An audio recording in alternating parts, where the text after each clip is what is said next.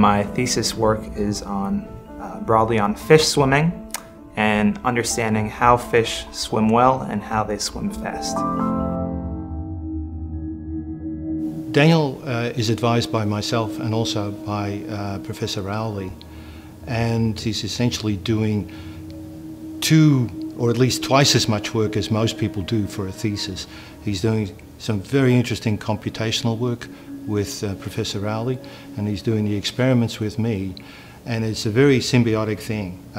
We're talking about the same problem, but we can ask different questions using these different tools. So Lex is a very accomplished experimentalist, and I have some experience with simulations and theory, and this is a problem that we'd already sort of agreed to start working on.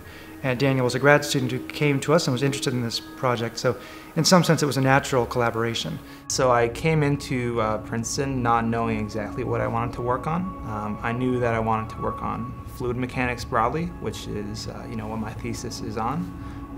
And I knew that a lot of the people who work in the area of fluid mechanics here are very good, but I didn't have a specific topic in mind.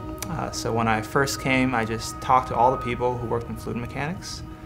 And after having some good conversations with them, I found 2 people who were working on the same project actually, and that was this fish swimming project that I'm working on now. And it was something that really struck me because more than anything else, it was sort of curiosity driven, and that's what really stuck to me.